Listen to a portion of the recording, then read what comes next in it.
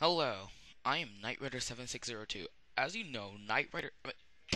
Sorry, mispronouncing my name is like a common habit for me, so never mind that.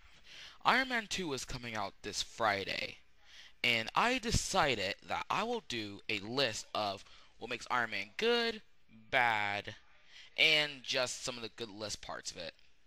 So basically, this is my opinion of what Iron Man made like in good times and in bad time, and I encourage you to go see the movie Friday. Yep. Starting off my list, number whatever will be Iron Man's drinking problem, or Tony's. Tony Stark, as we all know, is Iron Man, right? Well, Tony has been drinking from the bottle one too many times. In this comic, I believe this is called Demon in a Bottle, featuring what Iron Man's drinking problems. He constantly drinks, and he sometimes, I don't really believe this sometimes, but he'll go drunk and he'll be Iron Man and have to kick the crap out of somebody, which is kind of bad because one, he's drunk, two, he could seriously injure somebody, and three, he's drunk. What more do I get? Is there like such a thing as a FUI, flying under the influence? That's what Tony is under all the time. I mean, sure, Tony did stop after a while, but it caused so much pain. If I can remember his name, I can't remember his name for the life of me. He kind of almost killed that guy. If anybody write in the comment section like who he was, oh my gosh. Next on my list is the coming of War Machine. I basically love this character too for my personal reason. He's not the character that has like those powerful lasers. He carries guns. Anybody who don't know who War Machine is, he is James Rhodes, one of Tony Stark's personal best friends. And he basically uses the War Machine suit to liberate this. I always forget his name, but this guy from a camp. Now, in the beginning, Tony believes that Rhodey was like misusing the armor. I mean, true. I mean, you go hog crazy in a village and you do kind of lose the fact that you're like misusing it. But later on, when Tony needs his help, he comes in that War Machine suit and helps. Note to self, he's also in this movie, Iron Man 2. Go see it Friday. I will be making a lot of references to this movie. Okay, next, and one of my stupidest reasons I hate this guy is selling himself to Obadiah Stane. Selling Stark Enterprises to Obadiah Stane. As you know, Tony Stark didn't really want to become part of his father's business. What happens is he sells the whole place to Obadiah Stane, but Rhodey keeps Stane from getting the Iron Man suit. But later on, Obadiah Stane becomes the Iron Monga, if that's ever pronounced correctly. It's like the Mach 1 Iron Man, but like with a deadlier power. Obadiah thinks he can become Iron Man himself. This comes to show you that you can't, well, be Iron Man, because Iron Man is Tony Stark, one. And two, Obadiah Stane is a jerk. I mean, I don't know how much I can stress this. I hate this guy, okay? I hate him, I hate him, I hate him. Why? One, he's like, even into the new Iron Man cartoon, the Armored Adventures, he's in Obadiah. He actually renamed Stark Enterprises to Obadiah. I believe Obadiah Enterprises as well, meaning Obadiah is in control.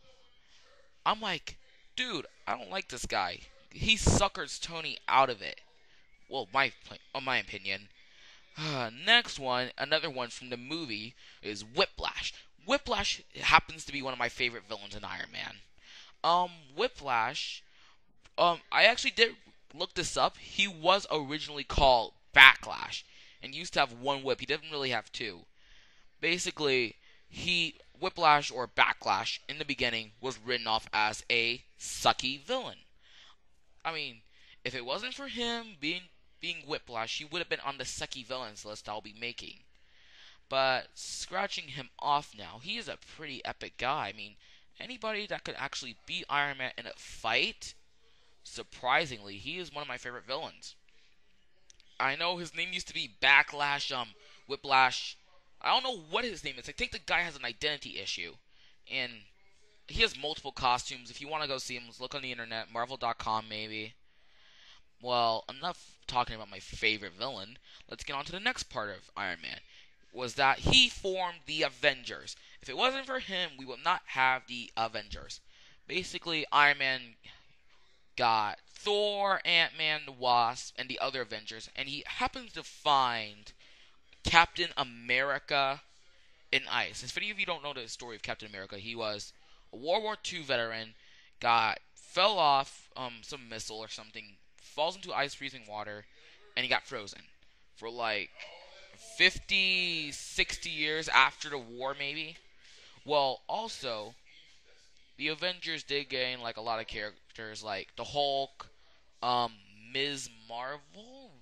Um, there was actually a classic one like Thor, Iron Man, Captain America, Giant Man, Wasp. You know, going through all these guys is like a difficult and daunting task. Not that I don't hate these guys. I mean, to name them all.